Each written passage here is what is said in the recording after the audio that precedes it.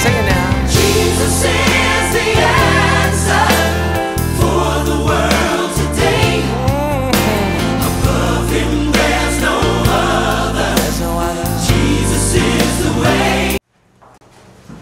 Today we're going to be talking about the subject of group development. Now, why do you need to know about group development?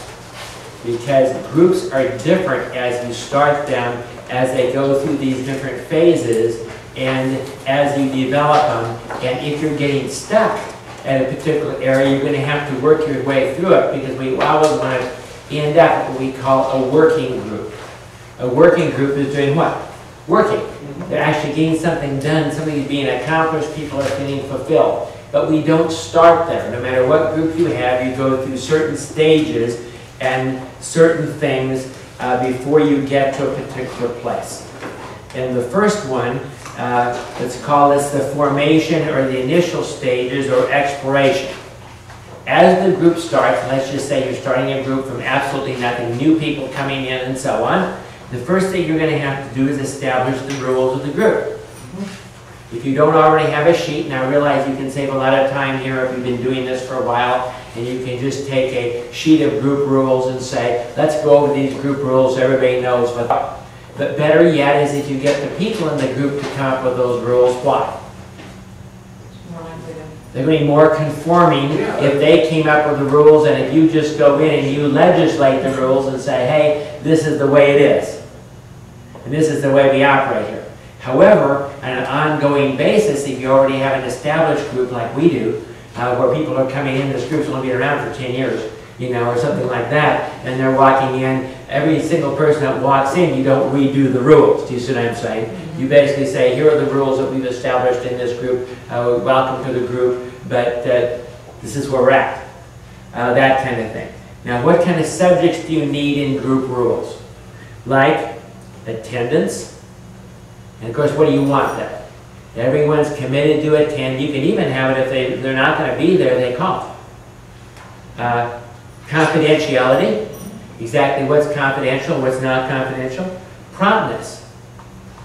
You know, in our groups, we're pretty flexible in this particular thing. We got people that if they're late from work or something, they just walk in anyway, even if they're halfway in the middle of the group. You know. Now that isn't a good thing if everybody's coming late. You see what I'm saying? But from time to time, we don't tell people if you can't be there, you know, right on time. We say that that's probably okay. Eating, drinking, smoking. When you're in a facility of a church or something like that, you think you need some rules about that. So like we have rules, there's not supposed to be any smoking on the church facilities. You know, and that kind of thing. And eating and drinking, water might be okay. But coffee and stuff, if you don't want your carpet destroyed, and especially if you were using somebody else's facilities, do you think this would be a good idea? Absolutely. To basically say, no, we don't do that. Some other groups, they do a lot of that. I remember some AA groups I've been in, coffee, they have 2 great big coffee makers, and they have 2 great big air cleaners in the ceiling for all the people that are smoking. Now, in church facilities, we don't usually do that. But in fact, that's one of the reasons people like to come to our groups, is because they are clean and we don't have cussing, we don't have a lot of other things that maybe some AA groups do have. Private sessions available, sponsorship available. Cliques, we don't have cliques. We don't get to, just a few people get together after the group all the time. You don't do that. You could have a lot of people get together, and that'd be fine if everyone's invited. Socializing outside of the group. Most of the time you have a step called no 13-stepping. What does that mean? That means no dating within the group. In other words, that you don't use this group of a way to find new mates or new friends and so on, and you go out and you date. Expression of emotions. Emotions are okay, but you don't rail on people, you don't do certain things. We deal with the here and now. Just the idea of some groups, rules that you might want to have. Here and now means we don't spend all our time talking about how you were hurt 15 years ago and got hit by a truck. You know, because we want to deal with now, how does that affect you here and now? Public displays of affection. How comfortable are people if you walk into a group and there's 2 people there and they're just making out? Disclosure and directness. And people are honest in what they're saying and they're open. Subgroups. that we might break this up into subgroups if we have enough people so people can discuss more and so on. Dealing with initial resistance. When you're starting a new group, are there going to be some people that are going to have problems? Remember, my wife was starting a new group, and she had this lady that came in here that was basically going to tell them how they're going to run their group. AA, a lot of people from AA expect it to be like AA. You know, they want you to say, you know, I am an alcoholic and I'll always be an alcoholic and my name is Joe. You know? We don't do that in our groups. So sometimes you have to deal with that initial resistance. But try to put their fears to rest. Having members openly share their anxieties about the group is a good thing when you start. Because that gets everything out. Everyone realizes they all have some anxiety about rejection and other things like that. Getting acquainted in small groups. If you have a large group, you can break into those small groups and have them talk to each other to get to know somebody. Leaders and others with previous experience share openly. Say, well, you know, when I was in a group, I had this problem and these things happened and I had some concerns, and we're going to make sure that doesn't happen in this group. You know, so you don't have it if you have particular concerns.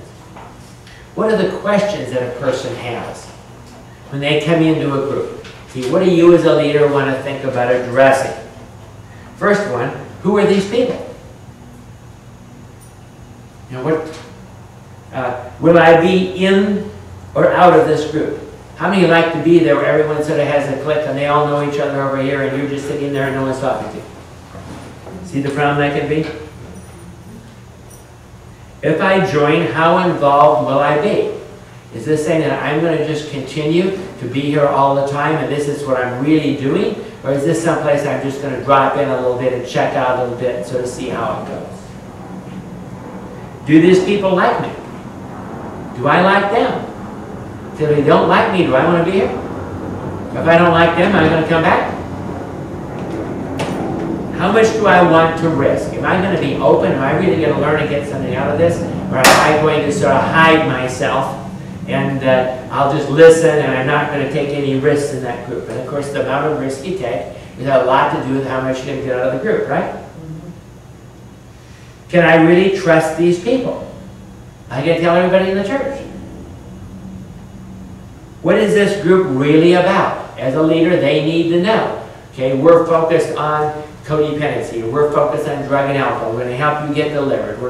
What is this group really all about? What is expected of me?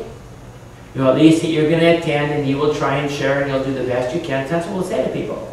Hey, if you want to, you can just come and listen for a while. And that's okay. Do I fit in here and belong here? Can I be myself and be part of this group? Those are the questions that people are answering, and as a good leader, once you get used to this a little more, you can try and answer those questions as you're leading into the group, as you have people come to the group. So what are the first phases of a group? Birth and infancy, or what's called forming. Because we're forming a group. That's the first stage here. And that's the things we just talked about. When we get the rules put together, we decide, we get an idea of what we think about the group, how the group's going to be, we get a flavor for the group, and an idea for what's going to go. We get a thing set up. And then childhood in groups is what's called norming. Norming is, what is this group going to be like? When I walk in, what do I expect? What are the norms of this group? Is everyone standing at their desk and screaming and yelling? Well, it could be if that's the norm of the group. I don't recommend that norm for some reason. Or if you walk into the group, everybody's standing on their head because it's a yoga group. Well, that's a different norm, but if that's what you begin to expect, that's what you're gonna have there. What are some of the issues? Trust versus mistrust. See, if I trust, then I'm going to open up, then I'm going to be me, then I can be accepted. But what if I don't really trust this group? What are some things you can do? If I give only basic information and deal on a superficial level until established. That's what most people do. I'll come, and as long as I come, I'll act and do right. I'll have my nice little facade on. I won't get real. I'll do these things, and so on. But what's the person doing? They're just thinking. They're seeing if it's going to go. They're seeing how much acceptance they have. And they might put little feelers out, won't they? Yeah. They might open up that much and see if they get clobbered or not. If they get clobbered, they're going to shut right up and maybe not come back. But if they can open up, then maybe they can trust you a little bit more to open up more and more and more. Is there an undercurrent of hostility and suspicion? If there is, it's going to change the entire flavor of the group, isn't it? What if, as you're in the group, you got several people in there that are really on each other, are critical of each other? See, you as a leader, if you want this group to go, are going to have to deal with that. The deal is you got to pull everyone in if we want this thing to actually work. People might refuse to focus on themselves. They might be abstract or intellectual. You know, they give you all this theory, but they never get down to reality. They never get down to where they're really at. You know, don't want people coming and just sharing what they read in the last book. You know, what would you say as a group leader? Now, how does that apply to you? What did you get out of that? Very specific. Rely on the leaders to decide what needs to be dealt with. You really don't want that. You want them to come out and you want them to come with their ideas and to ask about things and to be really involved, don't you? You don't want the leader to just be lecturing at you all the time in the group. You might give information. Risk-taking at a low level. Because you basically just take a few risks here and here and here and here and here. Strategy. How do you develop security in a group? First, display your own commitment to the group. You know, even if you guys are not here, I'm going to be here. Even if no one shows up, I'll talk to myself. But we will be here for you. And we would like to have you come. We'd like to have you committed to the group. We're going to be here for you. We'll do everything we possibly can. Take individual interest in group members. Would it be good if you knew their names? Yes. Would it be good if you knew something about them? And maybe after the group you stand around and you talk and you try to get to know them a little bit. Would that help in forming your group and putting things together in your group? Deal positively with people's concerns. What if they bring up a concern and you say, oh, it's not good about that. Oh, come on now. Be real. Not going to help. But instead, no matter what it is, because see, even if it's sort of off the wall, and you positively respond to it, what does that tell other people? They can even be off the wall. Some, they don't have to be perfect. They don't have to put on a facade. They can be them. And even if they ask a dumb question, they're not going to get shot down. Respond properly to painful emotions. Okay, that's critical, because if you don't, what's going to happen?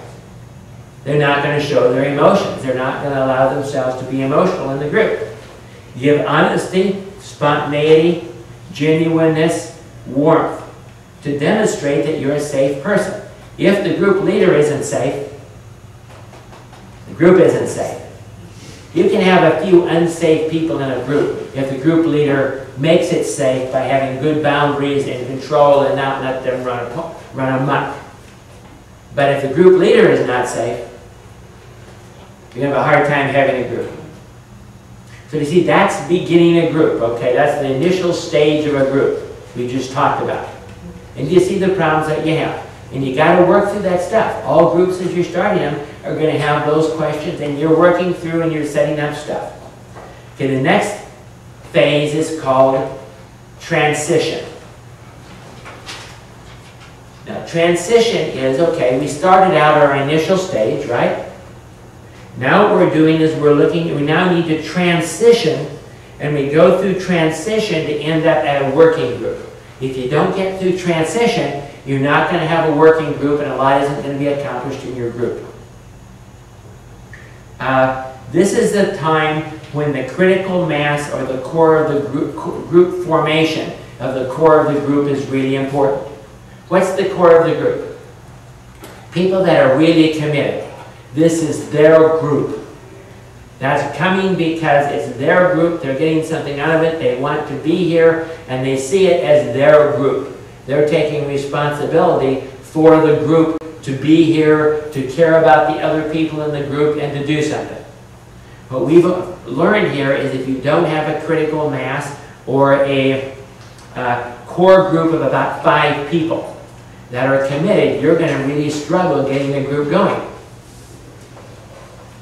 See, what happens if I come and today there's only one other person besides the leader. Next time I come, there are 5. Next time I come, there are 2. Next time no one shows up. What's going to happen to that group? Yeah, it's not going to ever get into the working stage. It's always going to be the initial stage, and especially if the number of people showing up all the time are different people.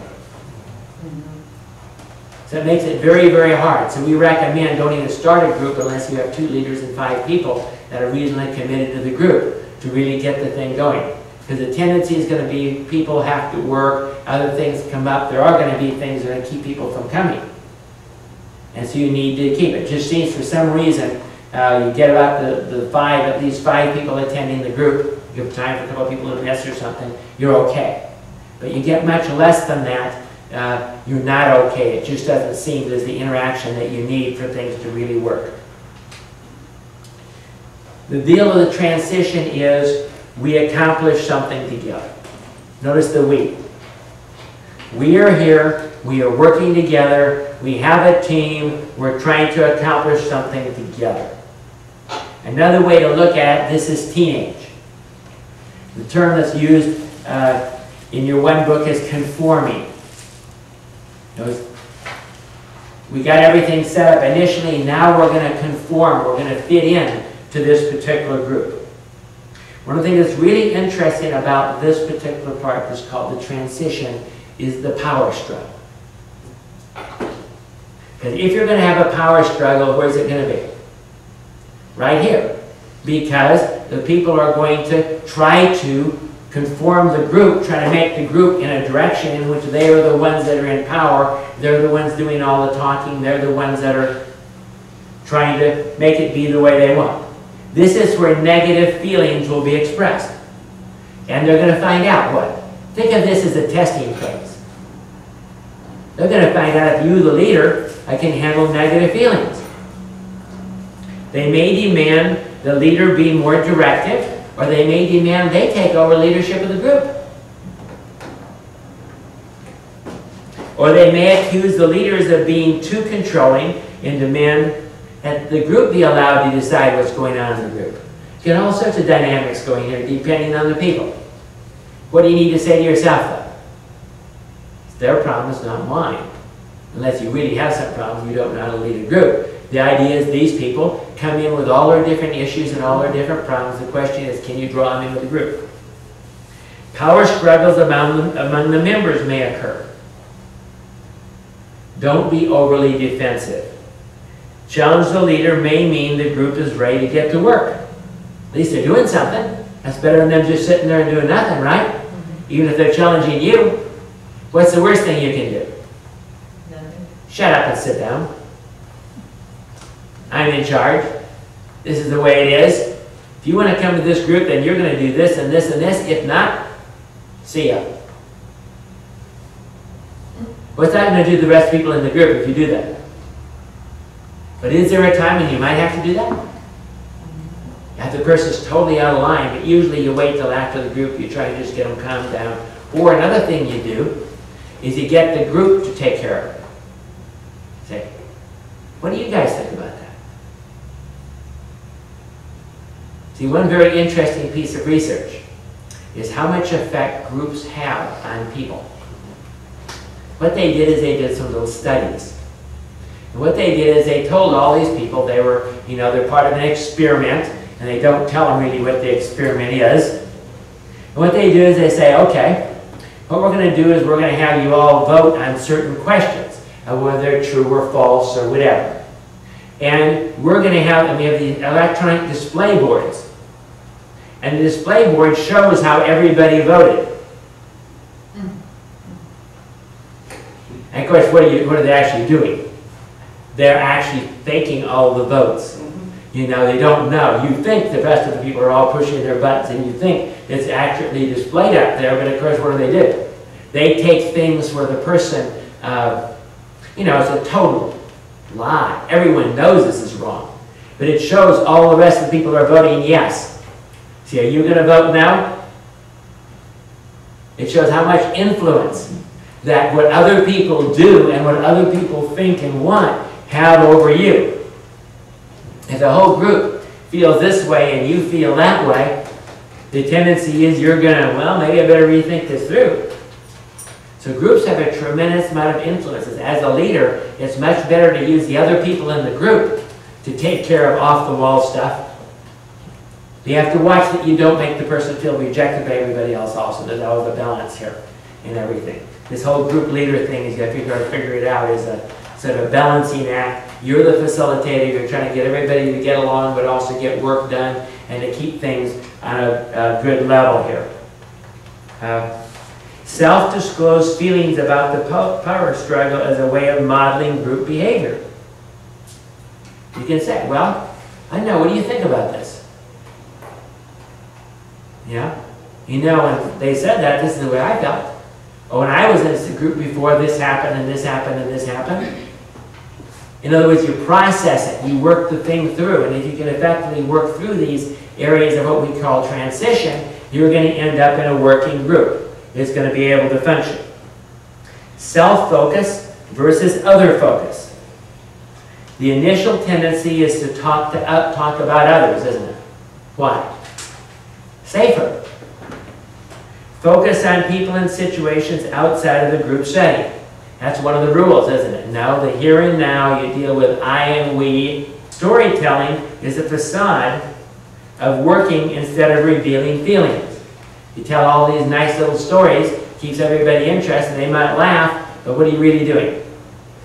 It's a defense. You don't want to open up. You don't want to get there.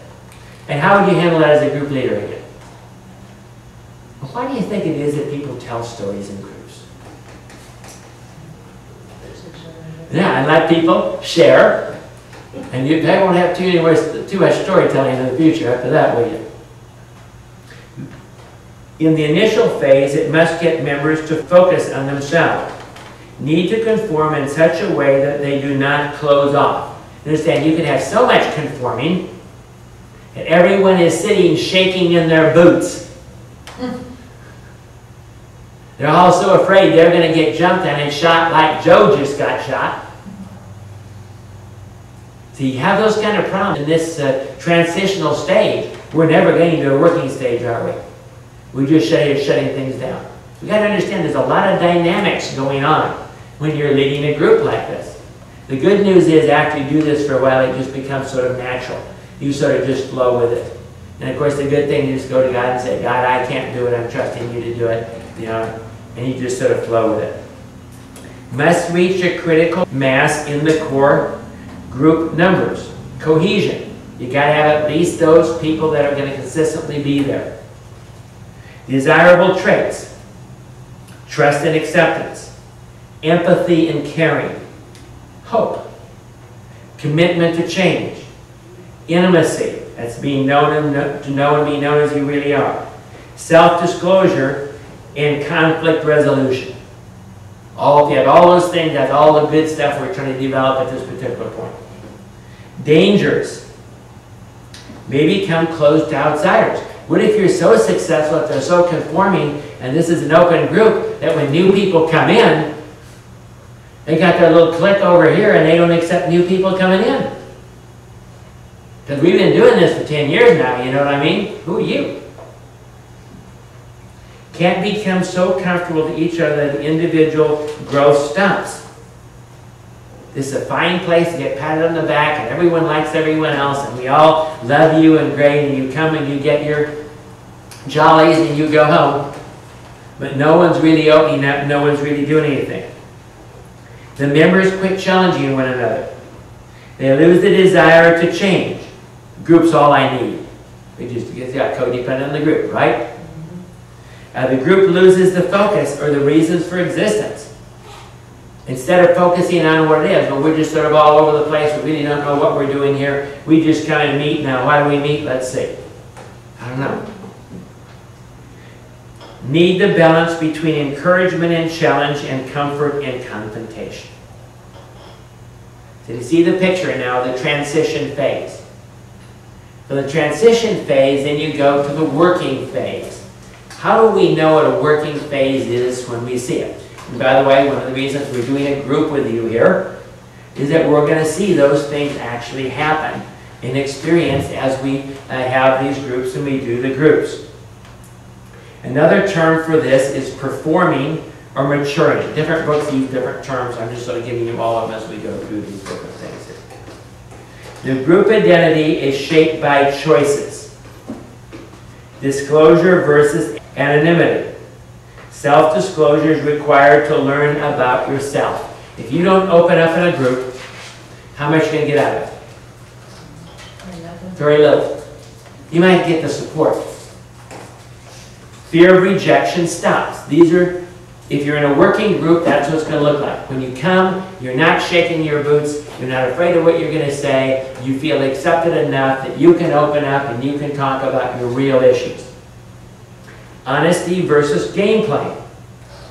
Believe that in order to get ahead in the world, you must suppress how you think and feel. No. Act how others would expect of you. Don't want that either. It's essential that the honesty prevail and not have to be disclosed to get acceptance. It can't be driven the other way either, can it? In other words, it's really more like you can be you, so you act like you. Spontaneity versus control. You can't force yourself to be spontaneous. Allows members to respond naturally in the event that something happens. Acceptance versus rejection. Explore the fears of rejection directly. Sometimes afraid they won't know how to respond if they're accepted. All members must work together for acceptance of each other.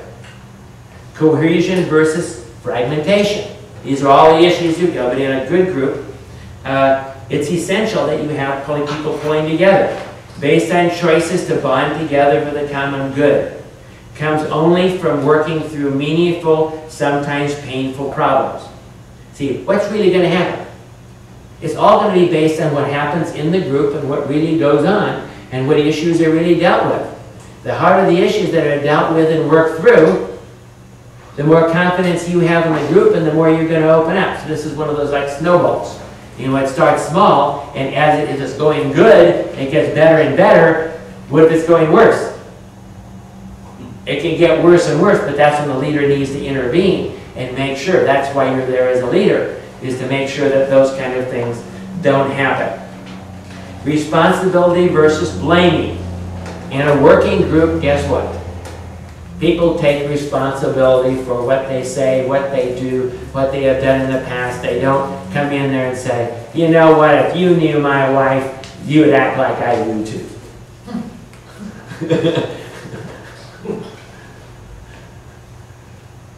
In a working group, it's going to be, you know what, she has her problems, but I've got my problems, and I'm here to deal with me.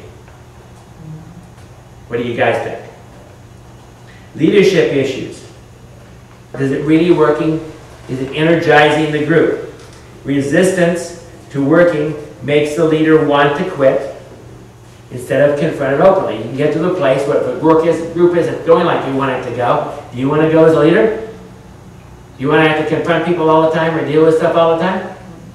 But in a working group, you don't have that. In a working group, you want to be there as much as the people that you're leading, and you're seeing God work through you, God work through the people of the groups, and you're seeing people make progress. And of course, that's what we're looking for. Express to the group what we see happening in the group. One of the jobs of the leader is saying, now, did you see how this particular thing happened? I'll give you sort of a funny story of a group, okay? I was in this particular group, and I was counseling this lady that was in the group. And she was a good girl. That meant she had a facade on, and she always was, sugary, syrupy in everything that she said. Everything was agreeing with the leader. Everything was never, she was just so syrupy you could almost got stuck. You know what I mean? And in the middle of the group, and we were in a part of the church that sort of has outdoor doors and everything else, this spider was walking across the floor. And people knew this girl by then, you know, and so on. And she takes a piece of paper, and she slides it down there for the spider to crawl on. And what do you think she's doing? Being a total good girl, right? Because a good girl wouldn't want to step on a spider, would she? She'd want to pick it up on the piece of paper and go outside and let it go, right? But instead, she flicked the spider at another girl in the group.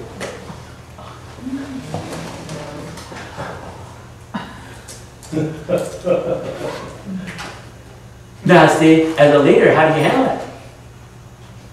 Well, isn't this wonderful? She's finally breaking out of her good girl mode. She finally feels safe enough that she can actually act out her emotions. However, we need to realize that we don't flick them at other spiders at other people in the group, that the other person probably wasn't too happy about this. But we are making progress, aren't we? See, by reframing that, you see what I'm saying? And the whole group just laughed and they looked in the zone. But it was a deal that this girl was making progress. I was saying, hey, look, that may be sort of weird, but we're, you know, we usually don't do that in groups, and we need a new rule about flicking spiders. But, but the thing is, the group handled it well and saw it as an improvement that she was actually starting to get real and starting to let her feelings out, even if they were negative ones. Termination, that's the last phase. Now in our groups, most of them don't terminate. They just keep going as more people come in and other people leave. But some groups, you have a certain set amount of weeks that you're going to be doing, and you terminate. Or what would be other reasons that groups might terminate? They're not going well. They're hurting people more than they're helping people. And those, of course, are very hard groups to terminate. But the idea of why do they end? And that this is called old age or reforming, some other terms for it. The stated length of time expires. The task is accomplished. The group explodes into conflict. Group core or norms can't be established. Conscious decisions by the group to end. Group leadership is not met to the task. Group divides to form two new groups. Now, that's a very usual one, because you're raising up new leaders, and you say, okay, we're having like 20 people here, and our rule is we think about splitting a group if we hit about 20. Because you can form two good groups of 10, still have the core, but sometimes groups don't want to do that. And then we'll break them up and have subgroups, and so on. So they're just different things. We let the group sort of decide that. But especially if they're dealing with several topics, sometimes it's easier to split them into two groups that can more focus on those particular topics.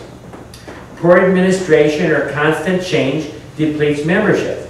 People just aren't coming. Conflict with other church programs. Members are not compatible.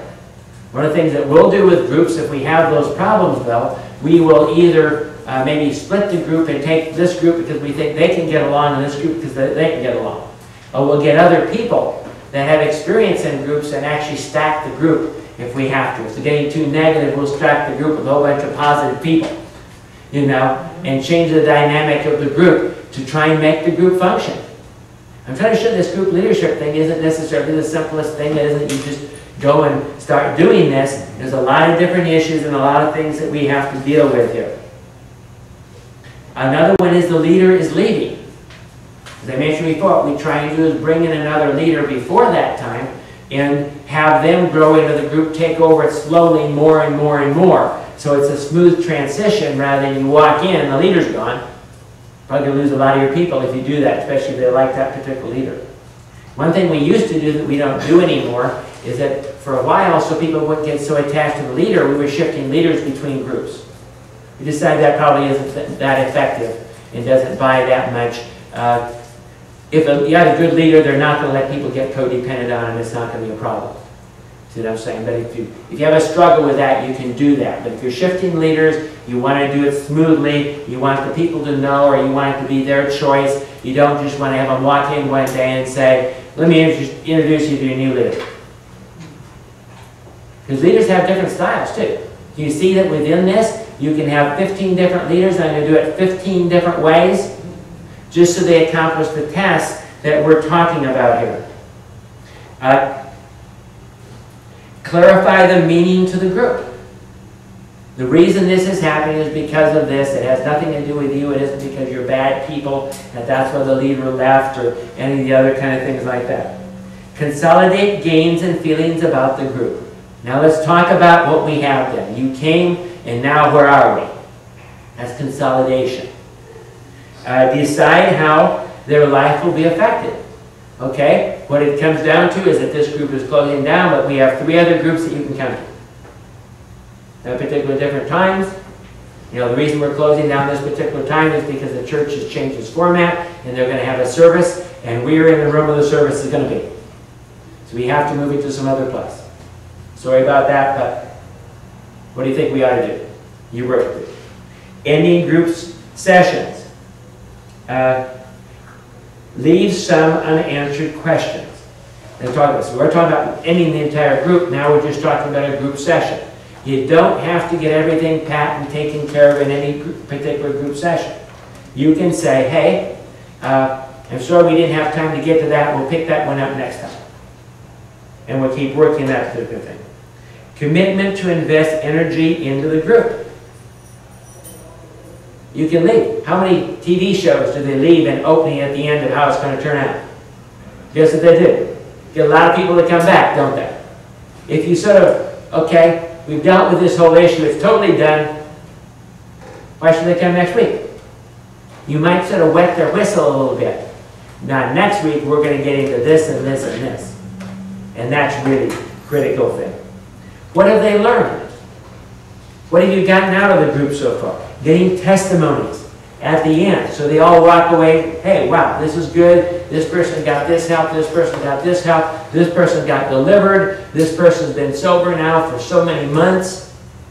And they're succeeding so far. One thing that AA does that we haven't done here too much is you get these little medallions that they give to group members for how long they've been sober. They're different awards. At an ending and a termination, you can do the same thing. You can give out some plaques for the quietest person in the group, the rowdiest person in the group, or whatever, the one that made the most progress. You know, like sort of like the most valuable player. Just watch out that people aren't offended. You all do this in a positive type of thing. Premature termination. Those are the hardest ones. Explore the reasons for leaving the group setting when possible.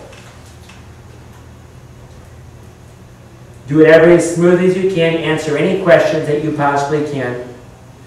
Deal with any misgivings. Be positive. Be honest. Express any fears, any hope. Try and process it before.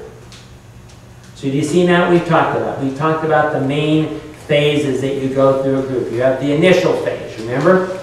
That's where you're getting things set up. Okay? Then you have where you have the intermediate phase, or the transition phase, where you're trying to move and get everything together, get people functioning together, into the working phase. Then you have the working phase. That's where the work gets done, and that's where you want to have your group as long as you possibly can, because that's when things are happening. And then sometimes it's required to terminate and have a termination phase. And we'll see that as it happens in our group. Let's pray. Lord, we thank you that you have the answers, and Lord, you had your group of disciples, and you did all this thing, even with your group, Lord. And we ask that you would help us to learn and to grow and to be good leaders that could work a group and take a group through these different phases into a working place where they can learn and gain and grow. In Jesus' name. Amen. Well, today we're going to be looking at section 6.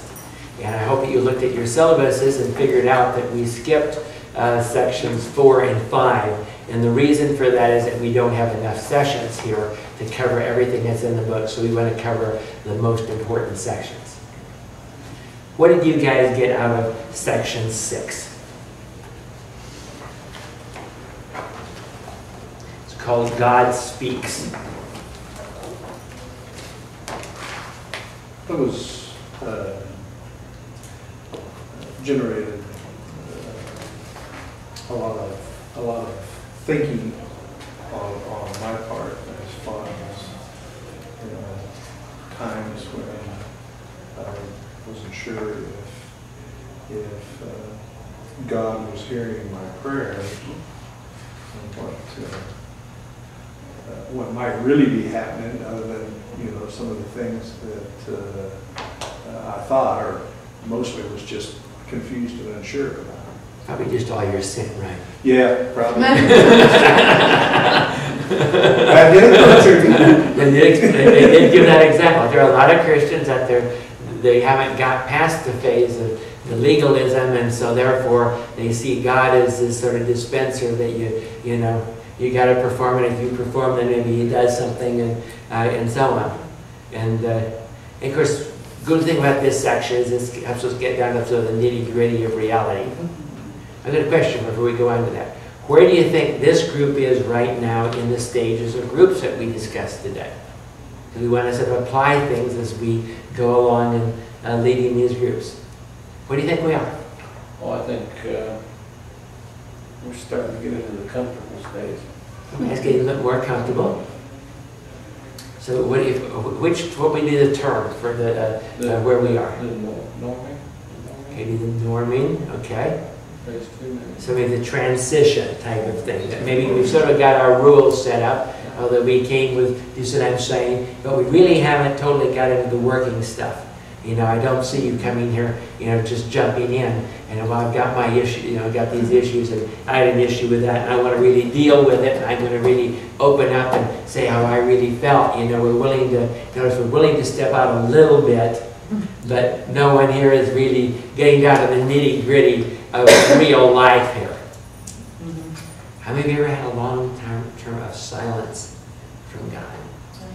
I thought that was a really interesting portion of that. And how, have you shared some? How did you feel?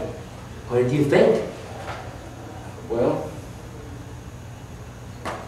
at that point in time, I just felt literally cut off from God.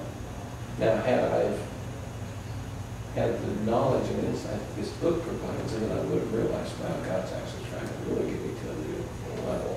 But I didn't think like that. I thought, I'm bad, I sin, I'm not worthy, God must not love me. Instead of, that's how I felt. I felt like I was doing something wrong. I'm doing something wrong. You know, what am I doing wrong? You know, because when you can't hear, then, you know, to me, it's like something, I'm not doing something right. I'm doing something wrong. What am I doing? Lord, what am I doing? What am I doing wrong? That, you know, I can't get an answer. I can't hear from you. So that's where I was. You know, what am I doing wrong? So I just, on this thing, I'm doing something wrong, you know. So. That's something else. I had a period of time I was really walking close to the Lord, but something happened one day, and I don't know what it was, but all of a sudden there was no longer any presence of the Lord. And it lasted for 3 months, and I really was at a loss because I had been walking in a very deep relationship with God. As Ed said, this would have really helped me to understand, but I thought, apparently God has cut me off and I'm lost forever. However, I think I'll keep trusting God just in case that's not what happened. I'm glad. But it was 3 months of literally not hearing the voice of God, not feeling the presence of God.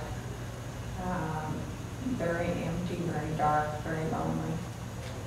And but I learned through that to trust.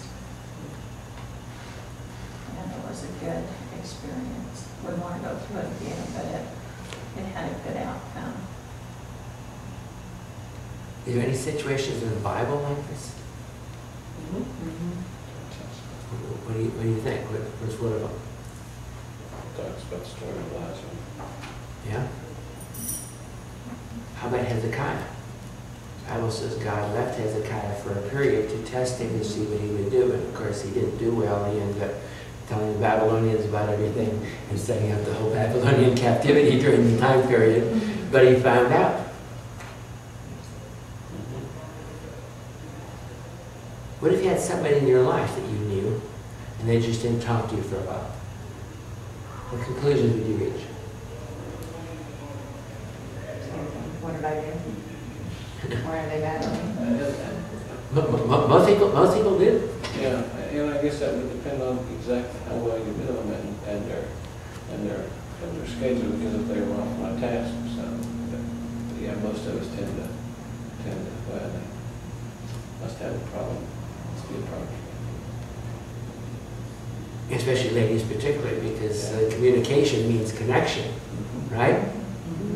But see, the difference between God and with us is really, see, with other people, there's another answer, isn't there? They got a problem, I'm going to pray for them. But can we do that with God? No.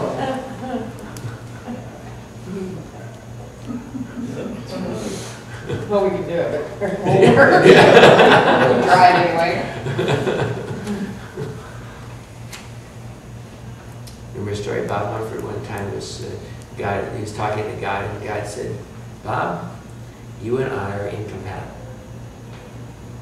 And he says, and then God said, and I don't change. I've been there and done that. So what are some of the reasons that God might not answer us? Silence. Not in his will. Okay, it could be out of his will. And sometimes we know that because We could have just, I mean, our flesh, we could be in our flesh and not in the spirit. Just Timing. We may just need to be in either way. Well, especially if it comes to a prayer being answered, as he talked about in the book. Sometimes we wait a long time for an answer. One of the previous lessons talked about, well, it was something else I read, that it was talking about preparing us, getting us into a place where we can work in that particular situation. Even Paul, when he had 12 years before he went into ministry. And no doubt he conversed with God and was close to God, but still there was that period of time. He was probably ready to go right away, but he had to wait. So sometimes we don't really know why the answer doesn't come. my experience is that most of us, at least I did, I always thought I was a whole lot more advanced than I was. And later on I found out that maybe had he given it to me at that particular point, that would not have been good. He might be answering you, but you're not really hearing it because you want it to be a different answer. And so you're just going on this direction when he's trying to play you this direction. I mean, you try to tell God we gotta do it. It doesn't work. You should put that Model A, did you? Sometimes God just doesn't fit my plan. Yeah, he says that the dumb idea is smarter than we are. I don't know where he gets that from, but he, Well, it is interesting that we tend to think there's something wrong with us in all those situations. But yet God put a whole book in the Bible as a great big clue that you know may not be what the situation is. Yeah. Of course, the book of Job. yes. You know, and but we still tend to think that way. 38 chapters he doesn't hear from God, does he? What was the issue there, though? His faith was shaken. See, another thing we have to realize that sometimes we don't hear, our ability to hear from God is based on our faith and where we are. And when things go bad, see, that leads into the whole circumstance question. How many of you ever had things happen, circumstances in your life that maybe you didn't think were good? You know, wow. Charmed. Wow, tell us, how did you do that? My book would be thicker than this one.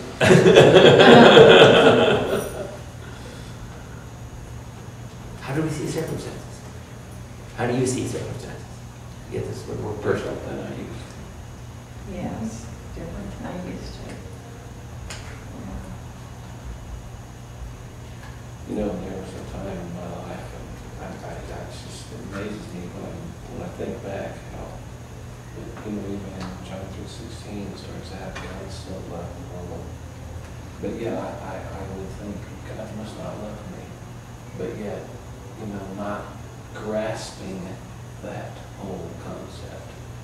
Just like you said, faith was not there.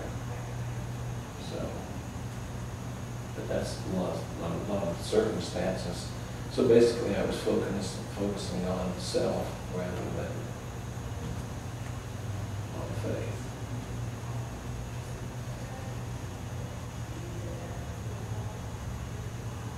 See, notice that leading the group, what I have to do at some point. See, I've been sort of asking questions and you've been sort of answering them. So to move us through the transition phase, what am I going to have to do? Shut up, right? And let you guys respond to each other or come up with what did you get, you know, what things did you see, what are the critical issues here that were in the book that you want to know about, or you want to see how other people thought about it, or whatever. And also say, I need to get you to start, and all of us to start being more personal about our own lives rather than generalities. Well, I heard about this. Do you see that? Do you see how much we're in the transition phase, that we're not really getting out there? We're not really working at a deep level. People are still just putting little, toss out a little bit here, I'll say my little thing to be in the group, but I'm not really dealing with me and what are my issues. Have you ever had anything in your life that was absolutely devastating? I mean, it just blew you away by the pain and everything else. And later on, you can look back and see it was for your good. Sometimes we call this good-looking evil. Because it was really good, God did it, and God knew what He was doing, but from our myopic point of view, I evaluate it right now and I say, God, what are you doing? Ah!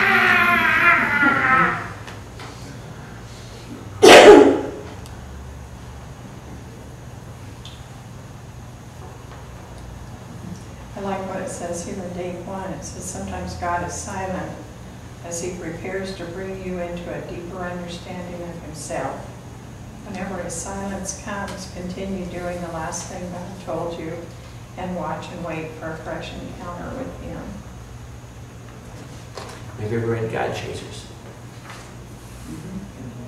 One of the things it says, actually, one of the books he read later, after that, he talks about the a dad playing hide and seek with his kid. I would a dad, when the kid wants to love on him, hide. And of course, he talks about he'll hide behind the door or something, but he'll leave one toe sticking out or something. See, what's the purpose of hiding? Why does God hide from us? So that we see God. Yeah, because if we don't, if we're so easy, but yeah, the more that it's actually a game, but the game is so they can show how much they want to be with Dad. If God just was always here and everything and so on, we wouldn't be pursuing Him. The Bible says that if we seek Him with all of our heart, then He'll be found. What do you do when you try to get in contact with God? You usually get into the Word, whatever, you know, try to locate in the Word those areas that you know, I feel like are relative to the situation, whatever's going on. Or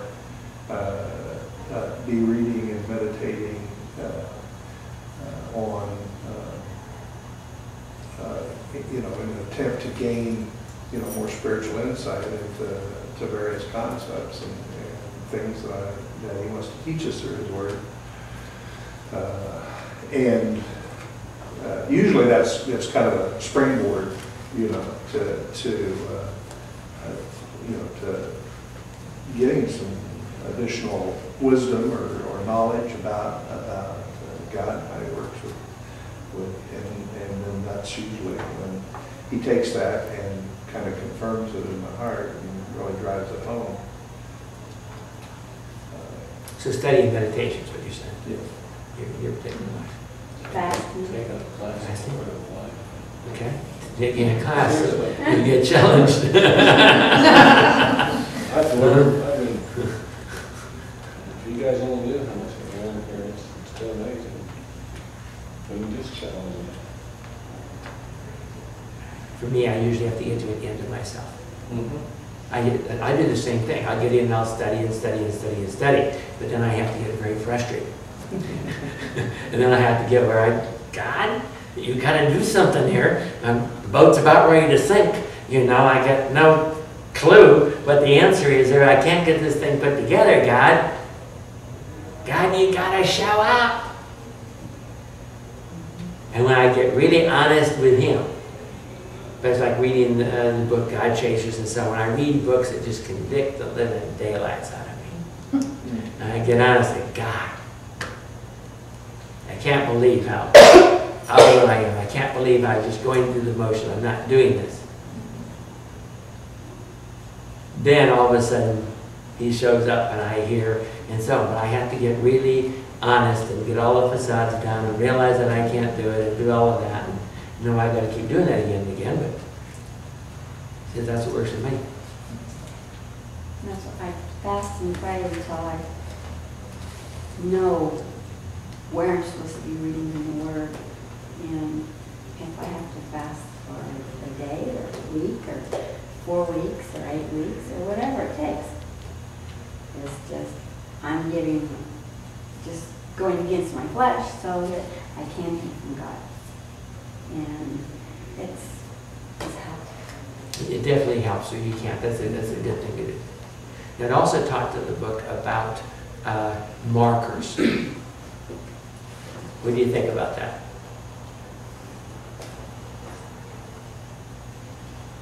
It was relating that if you are lost and you're not hearing from God, like what the Reiner had just read there, about, do the last thing he told you. But the other thing is, if you get confused, go back and see what the markers were. I used to really be into mountain climbing and into hiking and all that kind of stuff. How do you think we found the trails? Cairns, those little stacks of rocks that people put. Of course, the rocks are missing. Now you're looking all over the place. Where in the heck is this trail at? Especially if they're just going across the field of rocks and you can't find it. You're looking, where's the next stack? But that says something to me, because that way, if you get lost, you can always go back to the last cairn you found, and you can, okay, the trail's got to go here some way, and so on. You can look at the things that God has done in our life and say, okay, hey, I'm at the right place. I just don't know where to go. I'm not off trail, I'm on trail. I go back to the last one. And I also see the other one, so I know that I'm where I'm supposed to be.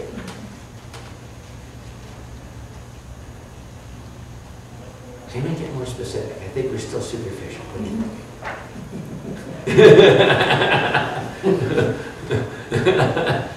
Like, what are you looking for? I mean, without... What is there in you that got a hold of you that's important to you, that you want to know or you want to understand or you want to see if we all have the same experience? Let's get real. What is this whole hearing from God thing about? What is it is critical to you? Just come to the place where I figured out that my way around. It's got me a lot of places, a lot of Okay. I remember years ago, I spent time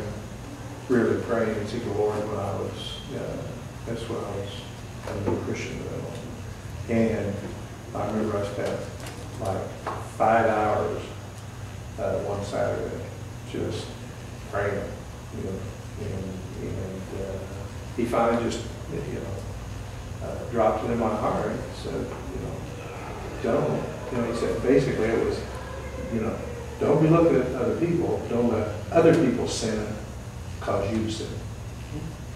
So it was a completely, you know, stop looking at other people and their effect on me and decided that I had to take responsibility for myself and work strictly on getting the sin out of my own life. And that's what he was, you know, that's what he was trying to tell me. It helped me a lot. That's one of my boundaries. I can go back to that. I can say this is where the Lord spoke to me, and I got my eyes too much on other people and circumstances of things when I just need to concentrate on what He's doing. Jesus is the answer for the world today. Above Him there's no other, 'cause Jesus is the way. Jesus is the answer for the world today. Above Him there's no other.